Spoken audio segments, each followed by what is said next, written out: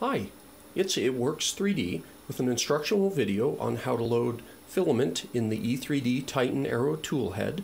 In this case, the E3D Titan Aero extruder is on one of our tool heads for Lulzbot TAS 6 and TAS 5, which allows you to print solid and flexible filament, and we have it available for both 3mm and 1.75mm filament.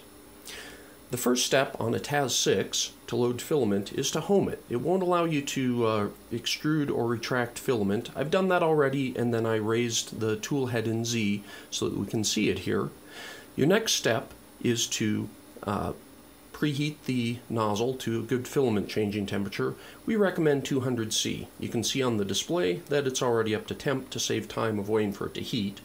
To do that, in Cura, you can go to the control window, type in 200 and then click Set, or from the LCD you can push the button, rotate to Temperature, rotate to Nozzle, push the button, and then rotate to the temperature you want and push to Select.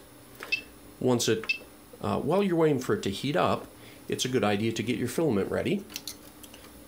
We suggest trimming it square.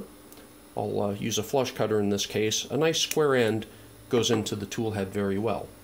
In this case, it's heated up. I want to make sure that my filament tension is correct. We recommend 1.5 turns for solid filament. So I'm going to turn the filament tension knob all the way loose and then turn it half a turn, 1 turn, 1.5 turns for solid filament, and about 3 or 4 for flexible filament.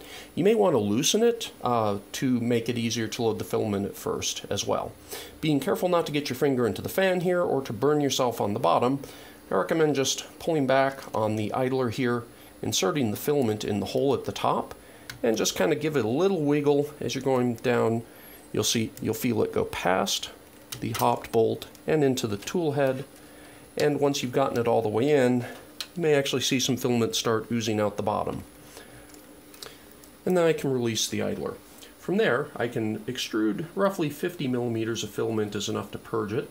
I can go to Extrude on the Cura window and click 10mm, and you'll see the filament begin to feed in.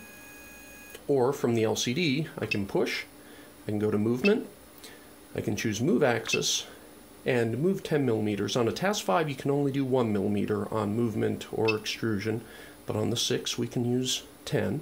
I'm going to choose extruder and I'm going to rotate it roughly 50mm. You'll see the filament continue to feed in, and eventually as it's purging out it'll come through the bottom. For more information on this tool head and all the things you can do with it, visit us at itworks3d.com. Thank you.